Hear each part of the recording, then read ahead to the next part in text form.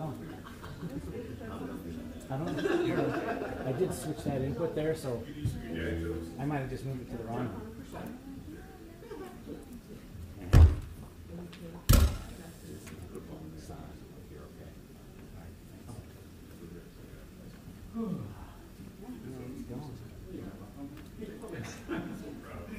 Good morning, Lakeside. Good morning.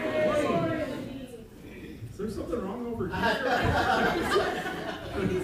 It's really. Well, it's good to see you all. You guys excited to be at church? It's a quiet start here, but we're ready. Let's stand and let's go to the Lord in prayer this morning. Father God, we just come before you with thankful hearts this morning. Thankful that we can come to church to gather together and to praise you. We give you all the praise for everything that happens. The good and the bad, we're going to praise you in the storm. Yes. We ask for a great time learning and getting closer to you. We ask that your Holy Spirit is here with us in our hearts. Open our hearts, Lord, to receive your words and to get to gain a little more knowledge about you, to get closer to you. We just ask all of this in your awesome and mighty name. Amen. Let's praise the Lord this morning.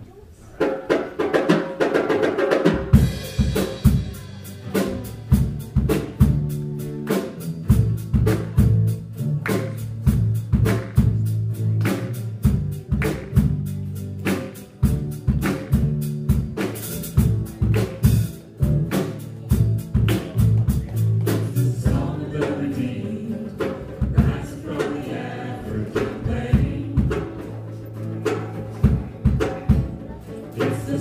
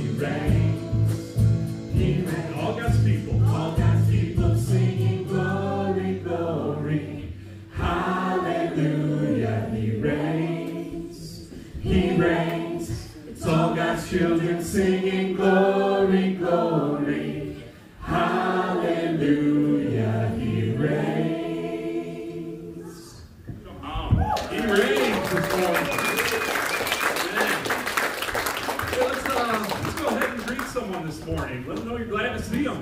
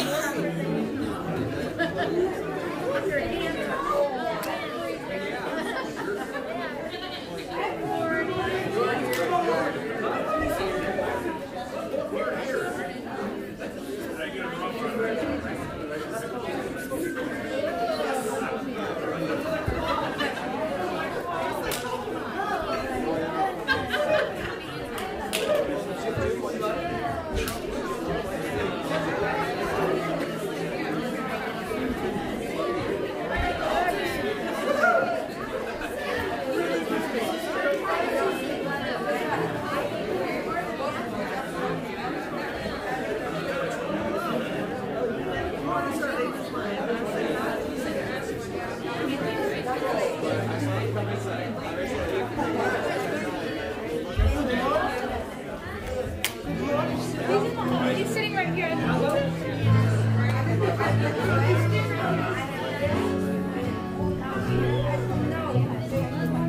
Good morning. Good morning. You have a lot of energy. Do you have coffee? I do.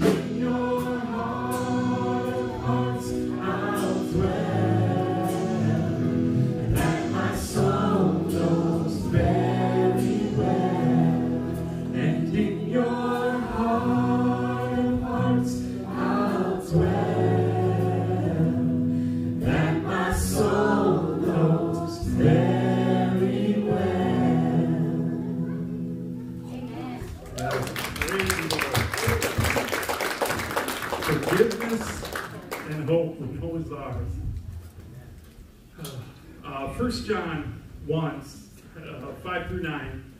I'm just going to read. This is the message from Jesus, and now declare to you.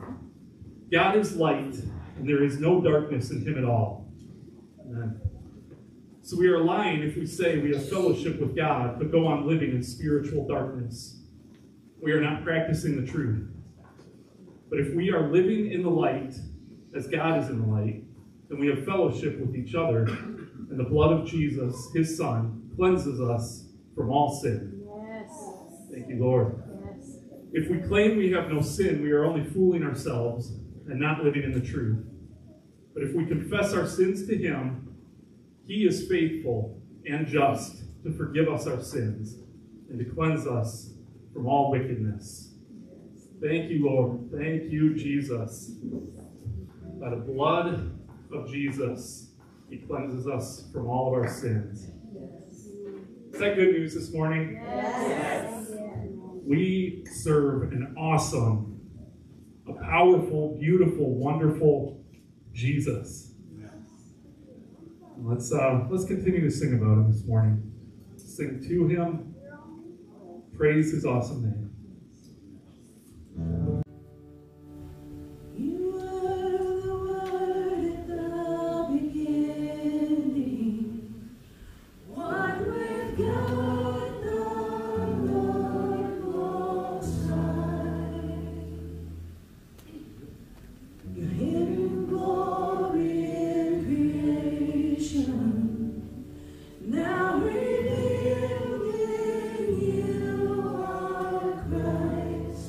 What a miracle!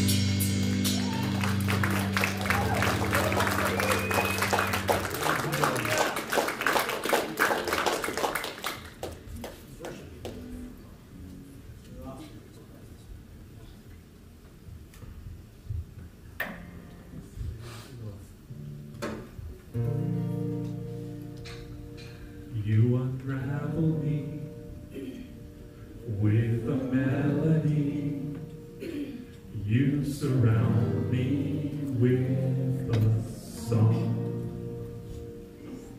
of deliverance from my enemies, till all my fears are gone.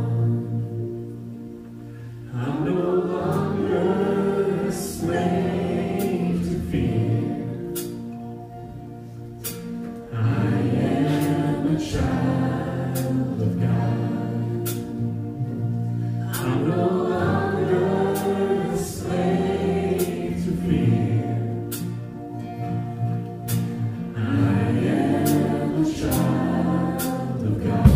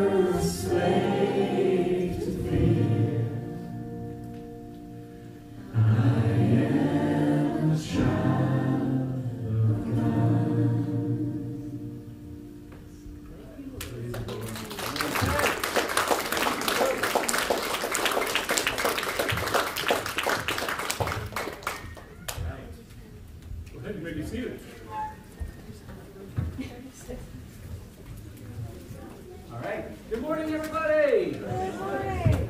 Are you blessed this morning? Yes. All right. 3 of you are blessed. That's awesome. We are grateful for what we can get, right? Praise God. All right. Let's turn on some audio for the interwebs. And we can start. Hi, Jasmine. All right, so we are in a series on parables, and I'm enjoying this. I was familiar with this, but I saw it in a brand new way this week. So I'm excited to get right into this parable. This is going to be a good time. So some of us are familiar with parables. Some of us are not. Parables are just stories to illustrate a point. Jesus used them a lot. There's other places in Scripture where parables are used. I tried to think of some contemporary parables that teach a lesson. And for whatever reason, I thought of the little boy that cried wolf. Anybody remember that one? There's other ones too. Then there's the guy with the thumb and the water and the wall or something. I don't remember what that one teaches. I don't know. To be ready to stop, floods. I don't remember that one. But the little boy that cried wolf, right? What's the story? What's the motto of the story? Leave yourself some headroom when you're freaking out about stuff, right? If you freak out about everything, nobody's going to listen when you have the big freak out, right? Leave yourself some headroom. So that's a contemporary parable. So Jesus used parables, and a couple things. Parables. Remember, we said. I mean, this was worth coming last week, if nothing else was. A parable. If we take it too far, and we bend it, and we stretch it, and we tweak it too hard, we're going to come up with some strange doctrine. All right? I'm revisiting this morning because it's very important this morning. So this is a cool, interesting, and unique parable. You don't hear a lot about this one. So it's figurative language. There's usually one main point to a parable. Do you remember we said that? Usually one main point to that. A writer, a pastor that I respect said, maybe two for some parables, but there's usually just one thrust of the message. So you just kind of take the context, what was going on before that, and you can kind of take a look at what's going on after that, and you can kind of figure out what Jesus is going for. And you will recall that Jesus even said, I'm telling parables so that people like hard-hearted folks or uninterested folks will not get it. The point is that I want to hide the truth from hard-hearted folks. But people that are seeking, people that have a tender heart and are after me, or looking out for me, will be receptive to it, and they may pick up the point. How many of you know, you don't have to raise your hand, but how many of you know that every parable isn't super easy to figure out? And that doesn't mean you're hard-hearted that day or you love Jesus, yesterday when you read a parable, but today you are messed up, man. There's something wrong with you. Some of these are difficult. Another reason that Jesus told parables, we didn't mention this last week, was, and the reason that we should tell parables, is that it keeps the listener's mind interested. Like if you don't just come right out and tell the moral of the story, and it's kind of, you sort of have to figure out the moral of the story, it kind of keeps you thinking about it. You ever watch a movie, usually a weird movie, and you thought maybe halfway through about shutting it off? Several come to mind. You thought, this is dumb. But maybe there's the big, there's some powerful message in here that, they've been dancing around and it's going to hit me like a ton of bricks at the end. And then the movie's over and the credits start to roll and you're like, I don't know what that was. I don't know why I sat through that, right?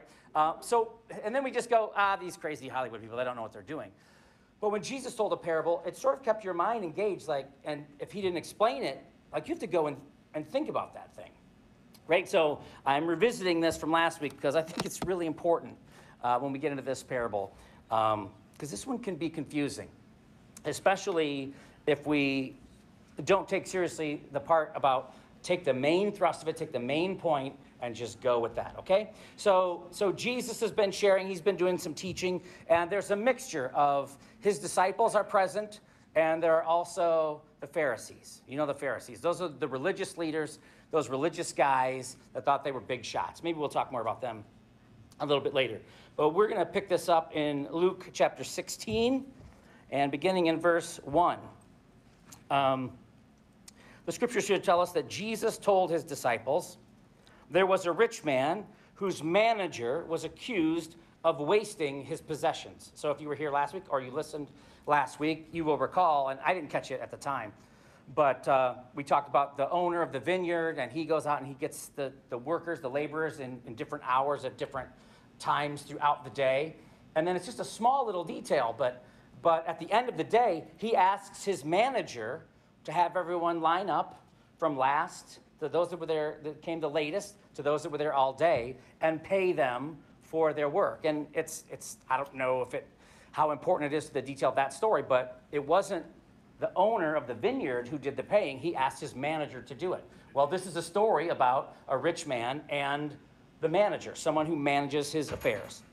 All right? So we're sort of seeing some overlap here with these parables. So there was a rich man whose manager was accused of wasting his possessions. So he called him in and asked him, "What is this I hear about you? Give an account of your management, because you cannot be manager any longer, so you're fired." All right? The manager said to himself, "What shall I do now? My master is taking away my job. I'm not strong enough to dig." I like his wording there. I'm not strong enough. I'm kind of a wimp. Manual labor, that's out. I'm probably not going to make it very far in that. I'm not strong enough to dig, and I'm ashamed to beg.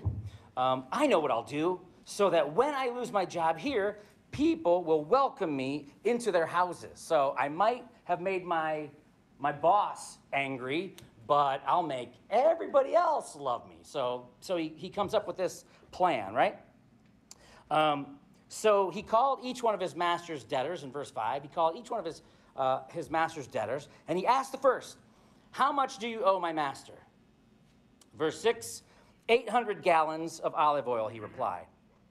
The manager told him, "Take your bill, sit down quickly, and make it 400. We'll give you a deal if you pay today." Then he asked the second, "How much do you owe?" 1,000 bushels of wheat, he replied. He told him, "Take your bill and make it 800. I'm in charge of what's his name's money, and I'm in charge of collections, and I'm going to reduce your bill if you can pay today. So take your bill, make it 800 instead of 1,000. Verse 8 says, the master commended the dishonest manager because he had acted shrewdly. For the people of this world, Jesus goes on to say, for the people of this world are more shrewd in dealing with their own kind than are the people of the light. Jesus goes on in verse 9. I tell you, use worldly wealth to gain friends for yourselves, so that when it is gone, you will be welcomed into eternal dwellings. I'll just hit the pause button right there for a quick second. You remember when I just said it. There's one thrust to this parable. There's one teaching to this parable. Are you with me? How to attain salvation is not it. If you bend them too hard, they will break. Figurative language has its limits, right? This says to use your money to earn eternal dwellings. Let's pass the offering plate right now. Let's get our ushers. Online. You can pay online. You can take care of it. Thank you for laughing. That was a joke. All right? So this is not teaching how to get to heaven. That's not what the point of this parable is. Remember, the snotty Pharisees who think they're big shots are there. And the scriptures go into more detail on that as well. So we're looking for the main thrust, not how to pay to earn our way to heaven. All right. But it is interesting. Use your worldly wealth to gain friends for yourself so that when it is gone, you will be welcomed into eternal dwellings. Verse 10. Whoever can be trusted with very little can also be trusted with much. He's said things similar to that before. And whoever is dishonest with very little will also be dishonest with much. I only stole $5 from you. You can trust me with 1,000. That's different. Yeah, right. All right. So then what are we on? Verse 11. So if you have not been trustworthy in handling worldly wealth, who will trust you with true riches? All right. So remember, the Pharisees are there, and money was a big deal to them. All right. So who will trust you with true riches? He's taking a stab at them. Like, guys, you are messed up. And God is not going to shower you with his blessings because of your heart attitude and the way you feel towards money. We'll talk about that in just a moment. And if you have not been trustworthy with someone else's property, who will give you property of your own? Verse 13, no servant can serve two masters. Now, this probably sounds more familiar. No servant can serve two masters. Either he will hate one and love the other, or he will be devoted to one and despise the other. You cannot serve both God and money. The Pharisees, what does it say? Verse 14. The Pharisees who what? Who loved money. They loved money. That's important to this story, okay?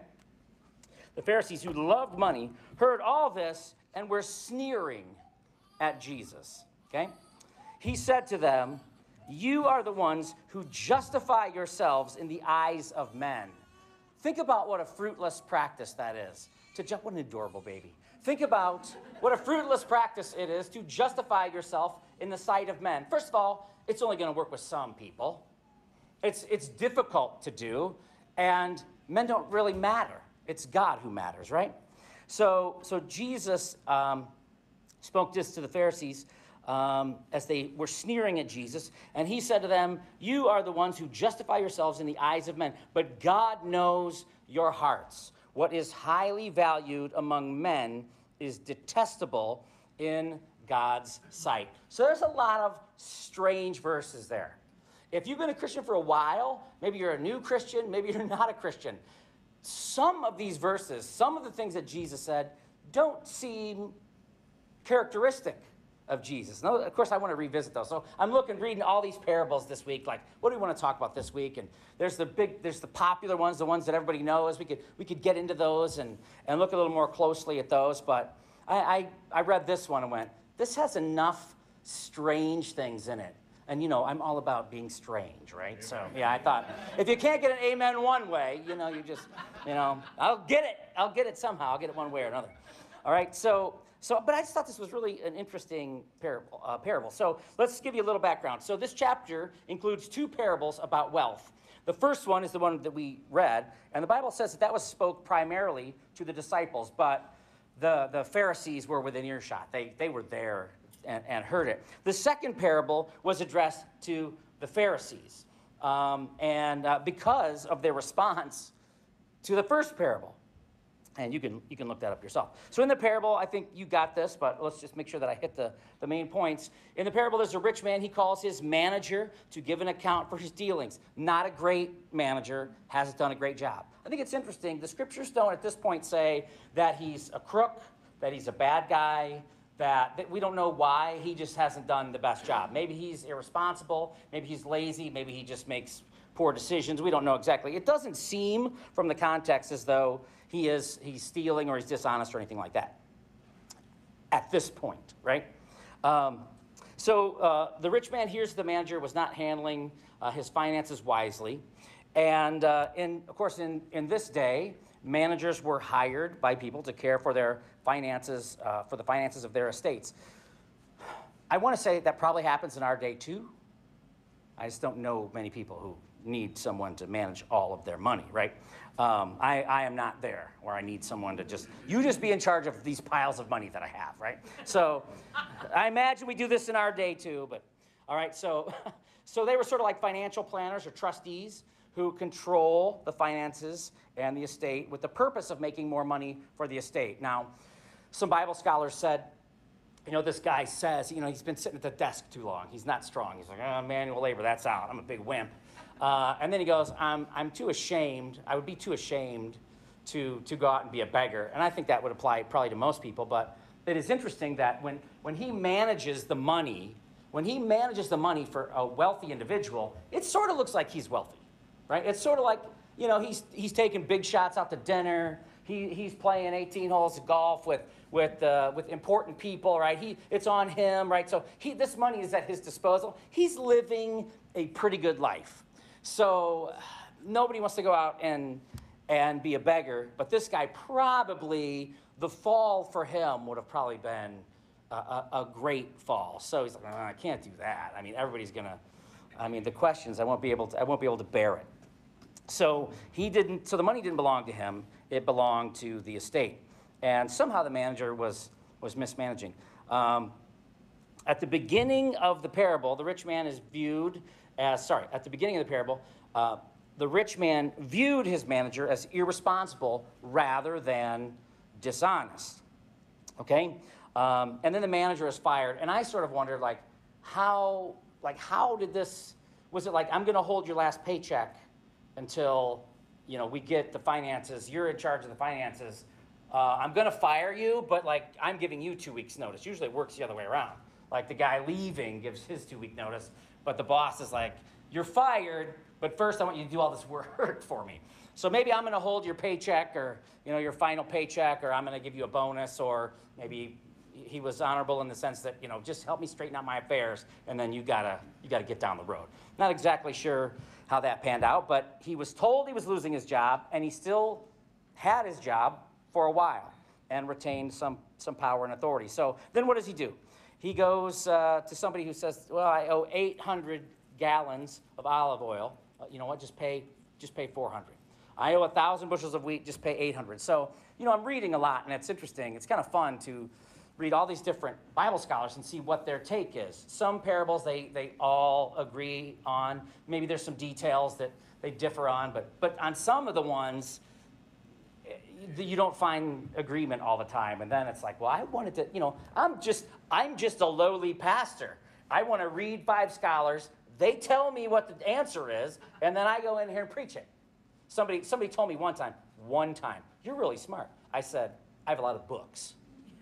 I have a lot of books, How does he know all this? Because I studied it this week. You're getting it a few days after I got it, right? But I studied this, a peek behind the curtain there. So I studied this, and then you find all these scholars that disagree. And so one guy said, you don't need to know this, but I thought it was interesting. One guy said, Jesus is promoting this. Jesus is making a point. Jesus is looking at this manager favorably. Well, how can we, what's the deal? And so this guy kind of figures, he can't wrap his mind around that. How could Jesus be using this guy as a good example? And he said, when he says the olive oil, only pay 400, he says, it's likely or possible that the manager kicked in the other 400. So I got, a bird in the hand, right? This was a bill that was out there, and now you got paid, and I will make up the difference.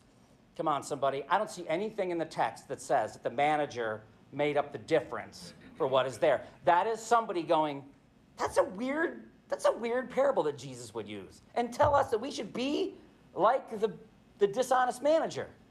That doesn't make a whole lot of sense. So next, so I had the thought, and nobody else had this thought, which means we should skip it, right? If it was only me and none of the brilliant scholars that I read to study for this message had the same idea, that's probably an indication that I was wrong. But I sort of thought like the bird in the hand kind of a thing, like you're owed 1,000, but I just got you 800, and who knows if you were ever going to get that 1,000. So now there's another pile of cash. I think that's more likely than the other scenario. Like, I'm just wrapping up my job here, and I need oxen and carts to bring all the money as I've settled your affairs. That may have been a component. That may have been part of what happened. Again, the Bible doesn't really say that. I can't imagine that the rich man was unhappy that all these debts were collected, even if they were a little less than what was owed.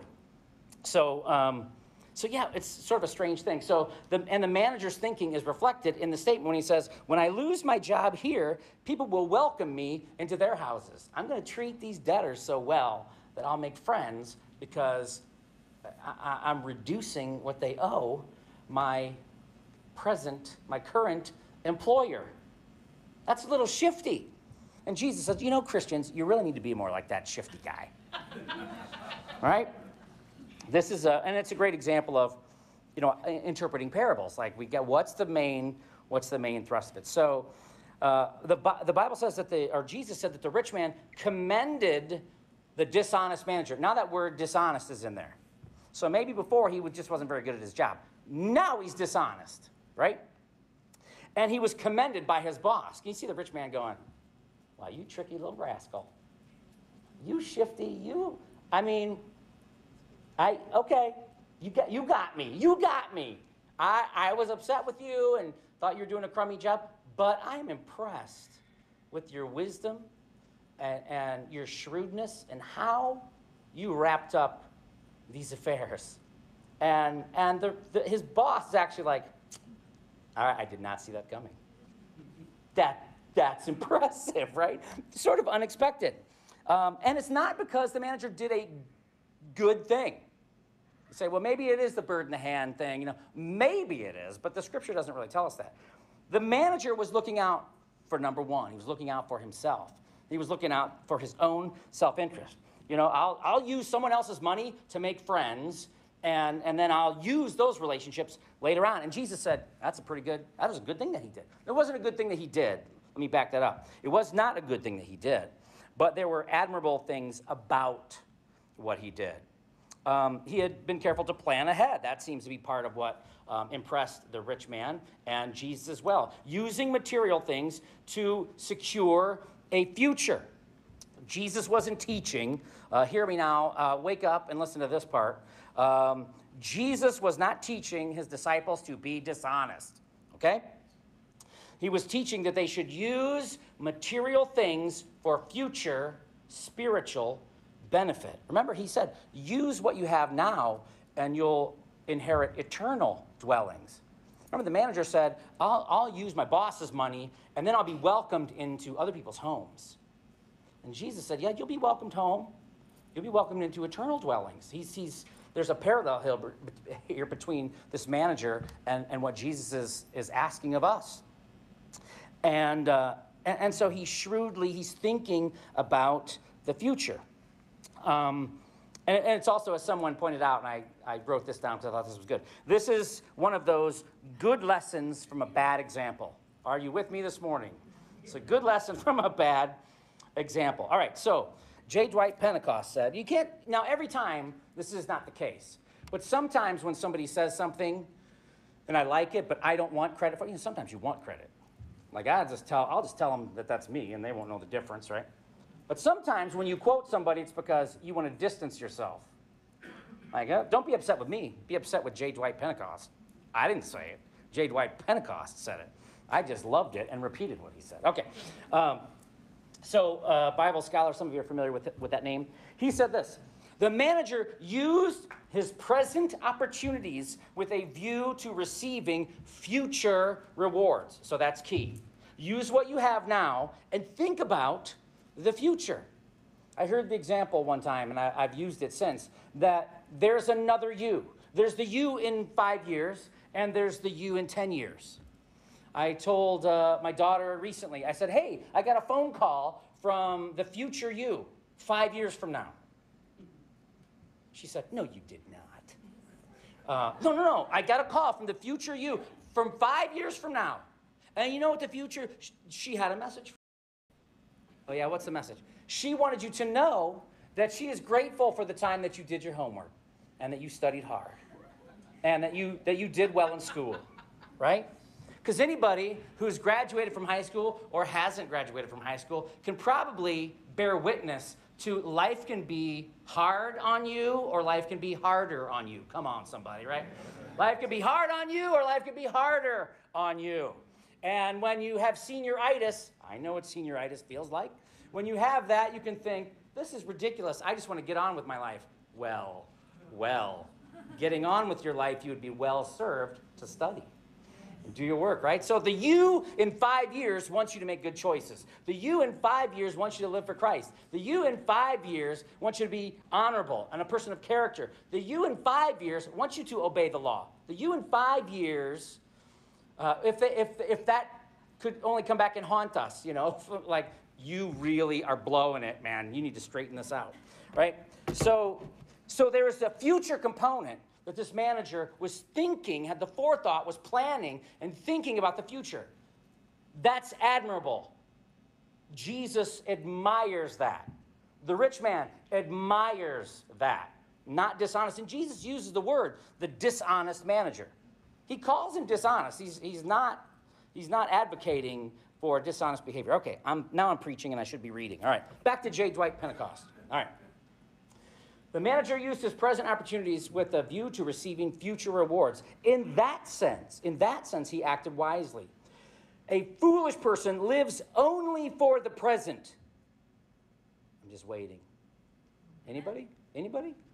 Oh, thank you. All right, good. A foolish person lives only for the present, But a wise person, thank you, uses wealth to reap benefits in the future. The person of the world accepts this use of wealth as a fundamental business principle. Christ observed that the people of the world are more shrewd in dealing with their own kind than are people of the light, or Christians. Jesus said, yeah, you know, I'm a big fan. How many of you know Jesus was a big fan of Christians? Amen. Yeah, it's like right in the name, right? But he's like, on this, the world has this part kind of figured out. You guys could learn from the world on this one. All right? So planning for the future was part of it. And then he goes on to say that Christ was saying that the disciples should use sound business practices and the use of their time and privilege. Do you hear the bells going off? You hear the alarms? Privilege. That word, we've been using that word a lot lately. Privilege. J. Dwight Pentecost said, you should use your privilege. J. Dwight Pentecost said that. I didn't say that, J. Dwight Pentecost. And wealth, not for the present, but with a view to the future. Let's go back up and look. Let's take a look at, I didn't jot down the verse. Okay, verse 9. Look what Jesus says. What a strange thing. I tell you, use worldly wealth to gain friends for yourself. If you hadn't read that, maybe we should check the computer. If you hadn't seen that yourself, would you think you just misquoted the Bible? Jesus did not say to use wealth to get friends. That does not sound like something that Jesus would say. But that's not, he's even outside the parable now. Now he's interpreting it for us. This is not, we're outside the story now. This is Jesus telling. So here's the point, everybody. You should use what you have to gain friends. That's weird sounding to me. I mean, I think that sounds strange. Now, what's the larger context of that? Use what you have to spread the gospel. Use what you have for eternal things. Think about your future. Think about the future of others. Think about the future of your family. And use natural things. In other words, he didn't divorce the natural from the spiritual. The natural can accomplish spiritual things. So let's just say this right now, in case I lost anybody. I like money. Anybody with me? Anybody? Okay, it's Lakeside. We're honest. We know it. Like, money's great. You know, money's great. I am not burning it. I'm not warming my hands on cold winter days by burning it, right? So I'm a fan of money, but I don't love money. The Bible doesn't say that money is the root of all evil.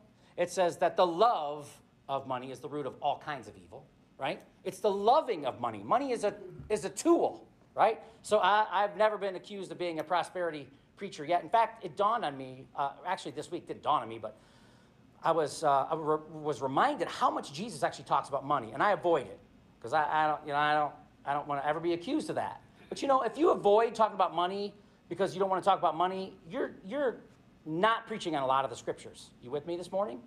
Yeah. And so I'm not a prosperity preacher, and I don't love money. It is a tool, but you know, I'm not turning it away, right? I mean, maybe sometimes, you know, But Jesus, let's expand it beyond money. Jesus is saying, use what you have. Use if I can use the words of J. Dwight Pentecost, your time, your position, your station in life, and even your money. If I can use those things to advance the gospel, then we should do it. Amen. And the word privilege is kind of a hot button word right now. Jesus is saying to use our privilege. Say, well, you know, is it white privilege or is it what? You know, maybe. You know, I don't know. I'm not out fighting. I'm not carrying a sign for more white privilege, right? I'm not into that. We've discussed this before. Do you have certain advantages and privileges in life? When you live in a country that is whatever percentage white, might there be some advantages to looking like most of the other people? I think it's fair to say that that's true, right? In China, is there Chinese privilege? In Africa, is there black privilege? It can't say African American, they're Africans. Somebody, oh, they're African Americans. Not in Africa! Is there black privilege? Right. Okay, is that fair? I don't know. Now, I've said this before, but what other kind of privileges are there? There's tall privilege. Amen. There's short privilege. If you're short, if you're short, you can go into the attic of our church. And I don't have to follow you. I don't have to follow you. And like, seriously, what does it say? We say it takes about 3 conks in the head before you realize those trusses are for real, man. They're not to be played with. Some people have been knocked out by those trusses, right? So, yeah, short privilege. You can just go up there willy-nilly, man, just not paying attention or anything. Is there intelligence privilege? Yeah, I'm against that, by the way. I'm fighting against that. It's not fair. It's not fair to the dumb people, right?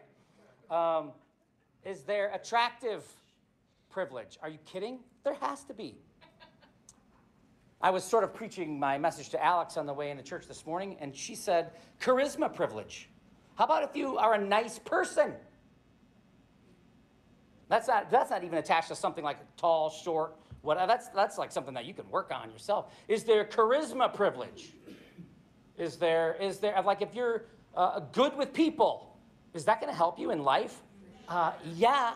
Should you use that to help win people to Jesus? Of course you should. So we went to the Passion Conference years ago, and it was down in Atlanta, Georgia, and that was a fun trip.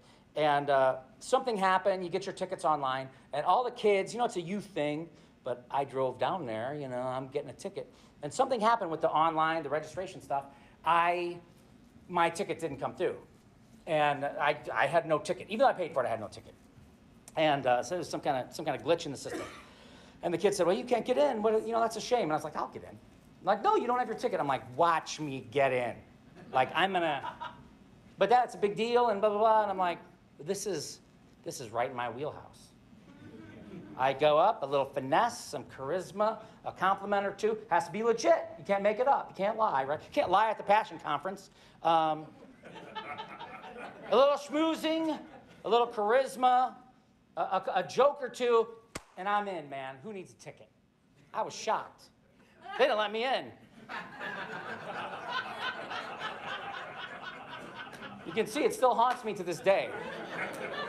I looked shady, perhaps. Perhaps it was my shady appearance. Man, they had some tight security at that Christian conference, man. Like, you didn't pay, you ain't getting in, joker. We figured it out the next day. I couldn't believe it. And I bragged to the kids, too, which made it worse. I'm like, you watch what I do. You watch how I waltz right in there. Use the pastor card and the whole thing. Like, pastor, we don't care. You're a pastor. Get out. We all have some advantage. I said this before. I have loving parent advantage. I have non-divorced parent advantage. Doesn't mean I'm still not sitting in the giant house and with, money falling out of my pockets. But is it advantageous if parents stay together for children? Yeah, most cases, yeah, sure it is.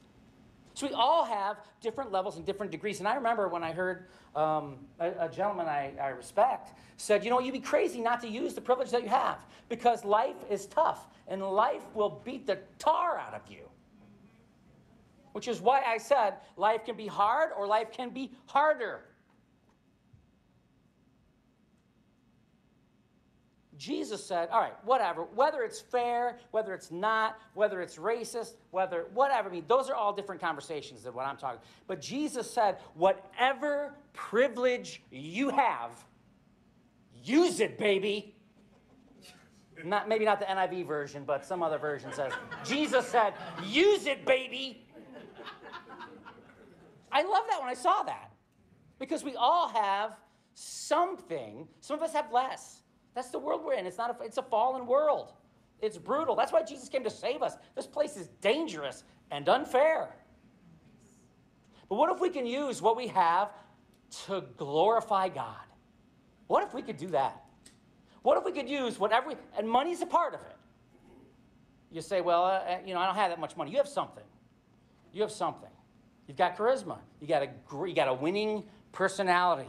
You got a fantastic sense of humor or a brilliant mind. How can you use those things? Jesus said, you would be smart. You would be wise. Look at this manager is shrewd. He uses what he has. He thinks about the future. He is resourceful, and he figures out a way to plan for the future. And Jesus said, Christians ought to be more like that. That's crazy. I don't know how you get something else. If you get something else out of this parable, it gets weird fast.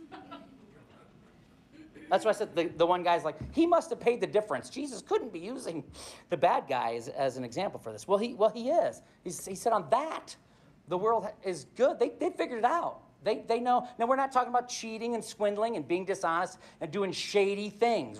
Jesus wasn't talking about that. We're not advocating that here either.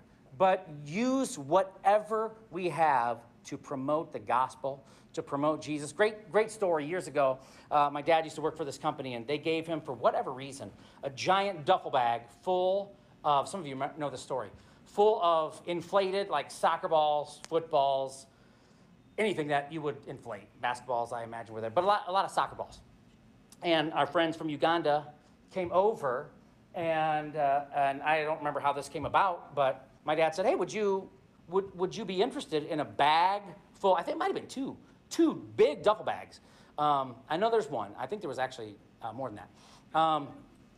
But full of like soccer balls and stuff. So you've seen TV and movies. Like there's some places in Africa, it's not everywhere, but some places they don't have a whole lot. But if you got a soccer ball, you got a good time, right? You can entertain yourself with a soccer ball. It's a big deal. Plus they watch soccer and that a lot more than Americans do.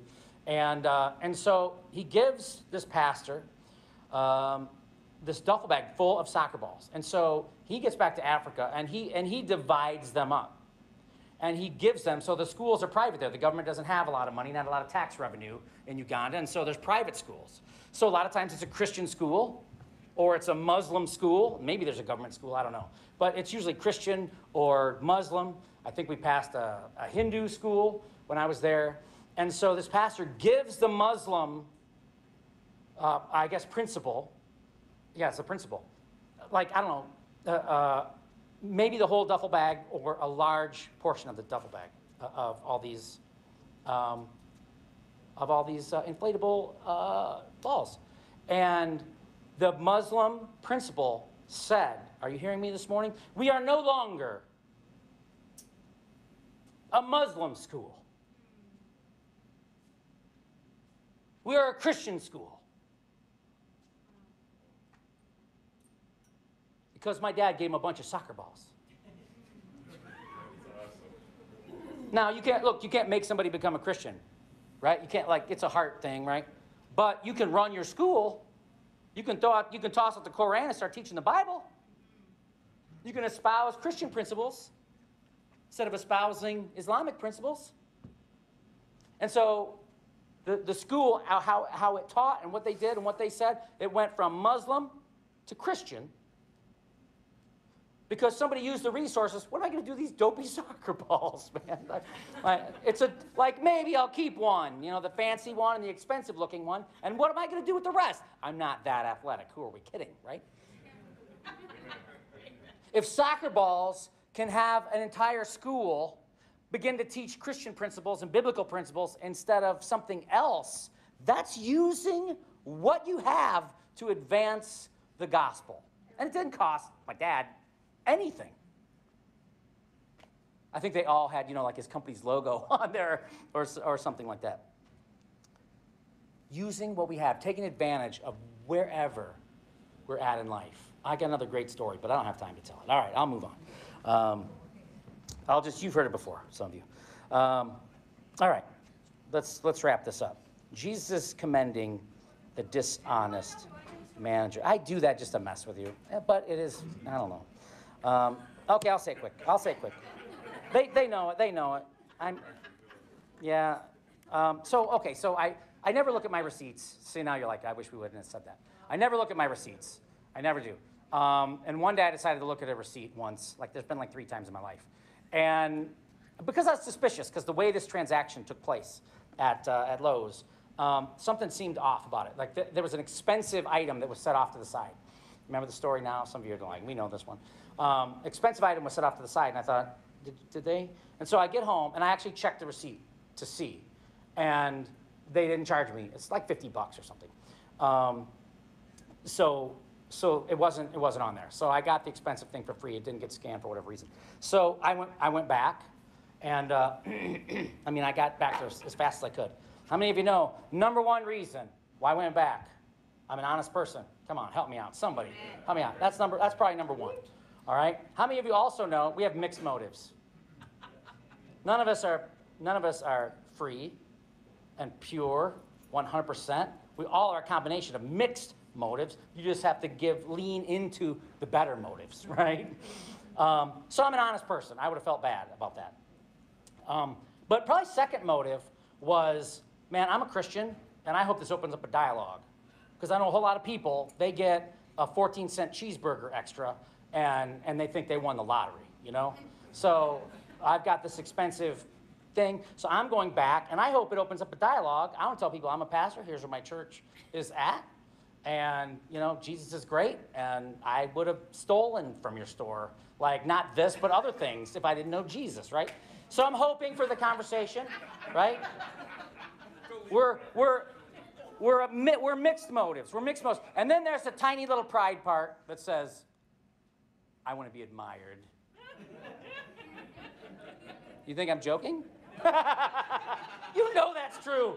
You know that's true. Now, it depends on who you're trying to impress. Somebody goes, you're an idiot. You took that back, it's $50. You're a moron. I am not impressed. So it depends on who you want to impress. Was there a tiny part of me that was like, I hope a crowd gathers, you know? all for the glory of God. And Lakeside Family Church is in Stevensville. It's on Red Arrow Highway. You should come. It's a great place. What's the rest of the story? Those of you that know, what's the rest of the story? The clerk didn't make a big deal. I was so disappointed. The clerk was like in a bad mood and like took the thing, like didn't say like, what are you doing? Like, does this happen every day? People return stuff that they got for free from your store? But there was a customer that said, wait a second, your return, you got that for free? Am I hearing this right? I said, yeah, I took this home and I realized it was like a week or 2 later. And I brought it back because I want to pay for it. I didn't want to pay for it. I'm not stupid. I don't want to pay for it. I'm still a sinner. And they're like, I can't believe you're doing this. I can't, which was nice. Thank you, Jesus. You know, Jesus got to throw me a little bone here. Because the cashier was like, whatever, dude, they were so uninterested. I was ready to make my mark. You know, revival we were gonna build a new church. It was and that was probably God going, yeah, you know, we'll give you a little, but yeah, you're out of control, petty. All right. So look, I'm being honest, mixed motives, but it did part of, not 100%, come on. A part of the reason I did that was because I hope this opens up a dialogue. And I want people to know this is how Christians act. This is what Christians do. Yeah, this doesn't belong to me. And now I had a conversation with somebody, but you know they didn't meet me at the parking lot the following Sunday morning. But that's part of the reason why I did that. My motivation was to use whatever situation. And let's say the thing was $1,000. Let's say it was more. Like all the more, use that thing to try to because that takes some of the sting out of it. Like I'm going to return this thing, but I do want something for it. I want an opportunity to glorify the Lord as a result of that.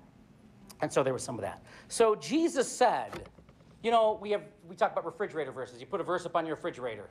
You put one as your wallpaper on your computer. Kids, ask your parents what a computer is.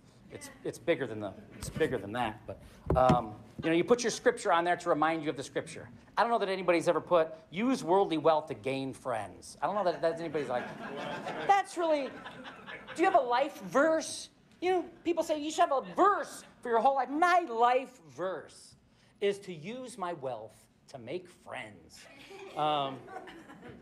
Maybe not. That's not such. Maybe not. So Jesus is saying, look, money's okay, money's fine, money's a tool. But you know what? You know what? If you live for money, you're really you're going to have a low-level existence. If your life is about, I said before, I was kind of playing with, like, I like money, money's fine. But I do not live for money. Money's great. But my life is not focused on money. I have meaning and purpose that goes beyond what's in the bank or in my pocket. Jesus goes on to say, so use whatever you have to promote the gospel. Okay, I just got to hit these other points. I was going to talk about them, but I don't have time. Jesus said, use your privilege, use your time, use your wealth, use whatever you have. Use whatever you have. But then he goes on to say that if you can be trusted with he says natural things, like material things, you can be trusted with true riches. So again, that's a stab at the Pharisees, right? Like you guys are. So the Old Testament says, if you follow God's laws, God will bless you. Okay, fair enough. So the Pharisees made it their aim in life to accumulate the most wealth and to show it off to everybody. Everybody has to see it. Everybody has to know it, because that's proof that God likes me best. Right? So I drive the nicest car. I live in the biggest thing. I wear the nicest stuff. Any way they could show it, they showed it, because in their world and in their mind, the more money I have shows you how much more God loves me and how good of a person I am than you. Now, is it true that the Old Testament promised blessings on people for obeying God's law? Certainly. That's in the scriptures. The Pharisees, in typical fashion, perverted it and distorted it and made it something that it wasn't. So these are the people that Jesus is talking to. These are the reason. I mean, he said it to his disciples, but he wanted the Pharisees to hear this, and the Bible goes on to say that. So if we can be trusted with earthly things, God can entrust us with true riches, Jesus said. All right. You have to read more of that on your own. And finally, the last thing, Jesus drew from the parable that a person can't serve both God and money. You can serve God and have money, but if you serve money, then there's not much room for God in your life. As masters, the two are mutually exclusive. The love for money, someone said, will drive one away from God. If God is our master, then money is our servant, right? It's a tool that we use. It's a thing that we use. Henry Felding, I don't know who that is, but he wrote, make money your God, and it will plague you like the devil. He goes on to say, Jesus said, make money your servant and use today's opportunities as investments in tomorrow's dividends. Amen. All right, let's go to the Lord. Heavenly Father, it's the money thing is just weird, you know, like you got the prosperity preachers that, you know, they highlight the verses and the scriptures that talk about money almost to the exclusion of Jesus. Like that's kind of like what they're even known for. And Lord, so money, it gets weird. It gets kind of weird with us when it comes to money. But Lord, help us as believers to view money rightly, appropriately, and to view money as a tool that we can use as Christians. Lord, if we're caught up in the pursuit of finances, look, what was good about the shrewd manager? He thought about the future. Thinking about the future involves relationships, and it involves money. So we're not getting rid of all of our money. That's not what this is. It's a healthy, balanced view. That money is something that I use. It has some value to me, but I don't live for it. It serves me. I don't serve money. Money serves me. Help us as believers to have that attitude. And in the larger context, Lord, you said, I can't escape. What you said, use whatever we have in life to benefit the kingdom. Use whatever position we have to plan for the future. Now, that's not just us, but that's us looking out for others as well. You know, part of my motivation in the ministry is thinking about the future, not of myself, but for others. Without Jesus, the future is pretty grim. That's a motivating factor for me. Lord, we just we want to have a healthy balance of our appreciation and use of money in our lives, but that just speaks to the larger idea of thinking about our lives differently. Thinking about maybe that thing that you have, maybe the extra stuff, maybe that could be given to somebody as a way to open up a door. Maybe the use of something that you have. You don't want to get rid of it, you need it, so okay, but you loan it to somebody, or you let them use it. Maybe you do just give it away. It could be explored so much more, but it's so strange to my ear. I don't think it's just me. When Jesus says, use money to gain friends.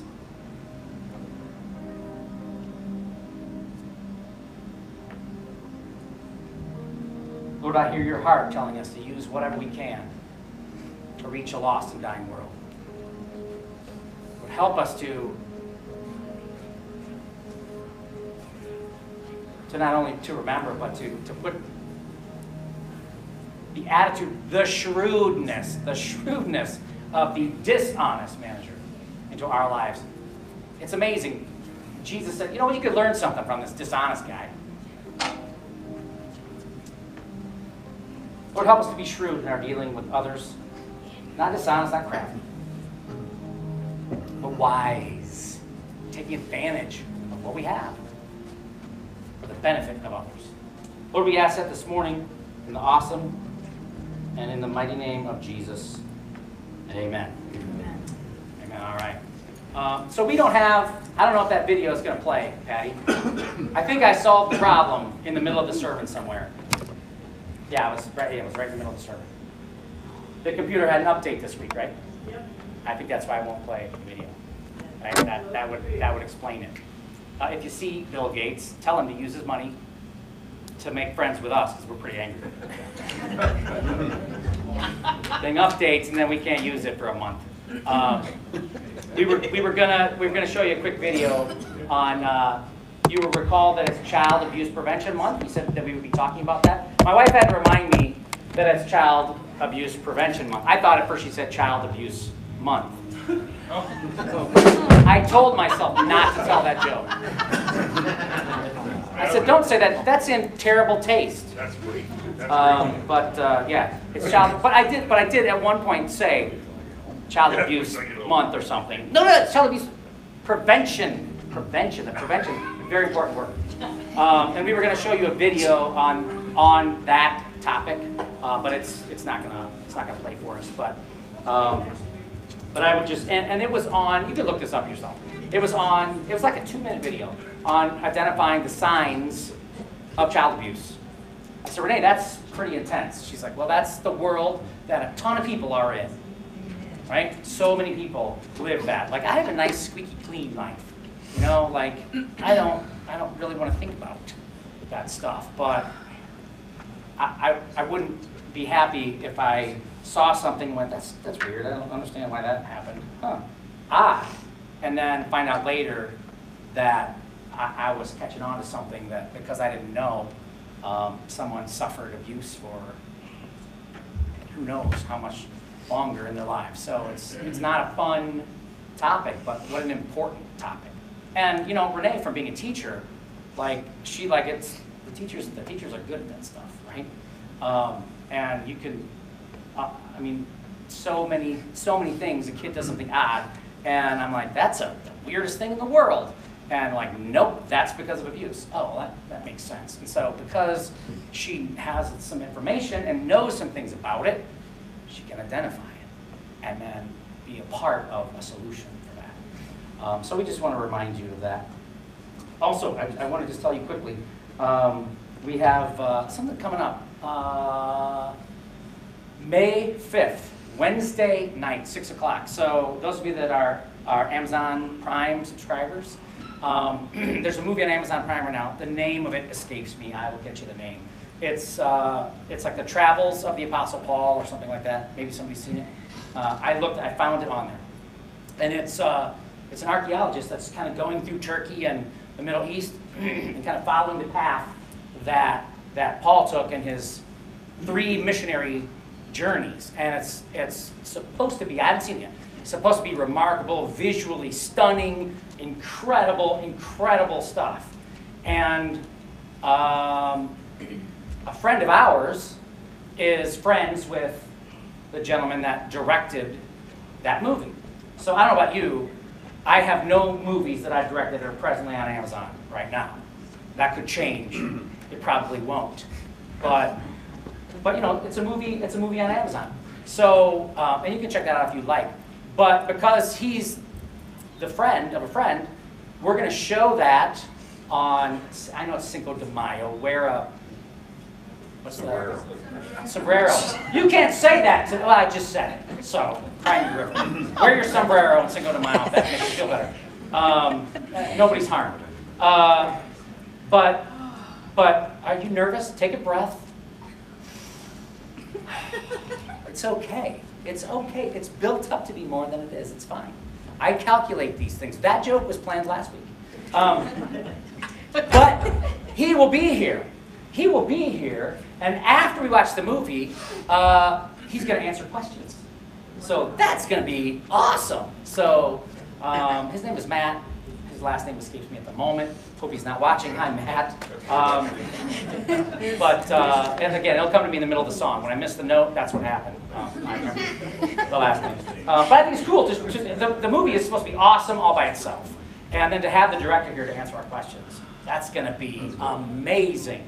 So May 5th, invite some folks to come to that. All right.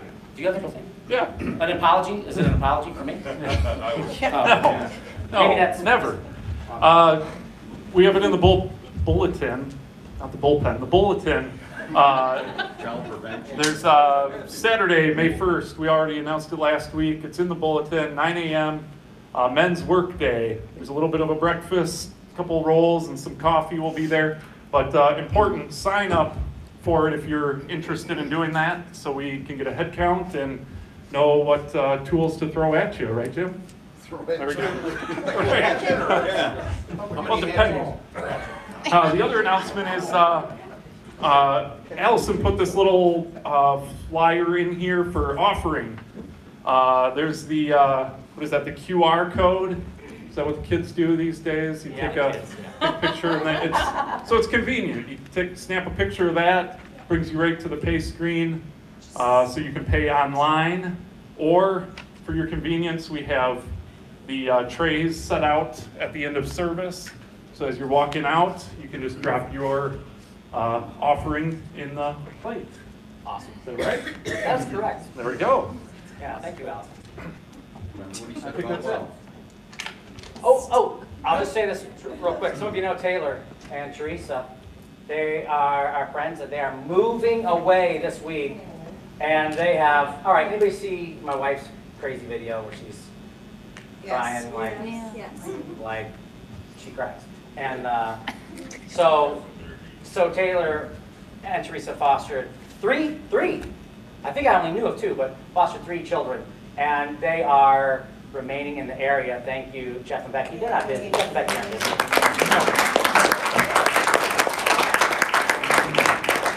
Teresa and Taylor are moving away. I hope that you just bless them, say goodbye to them. You will be missed, and we're sorry to see you go. But this is the last Sunday that you'll be with us until you come back and visit. But we're grateful for the time that we had with you and your ministry to the kids that we love. So thank you so much for that. So, do you greet on the way out? Just say goodbye to them. Be nice to them. We're not going to see them for a while.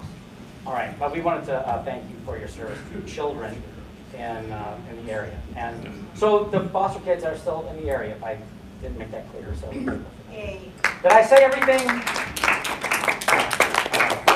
It's best I just be quiet now. Amen. Let's, he's not lying. Let's go out with a song here.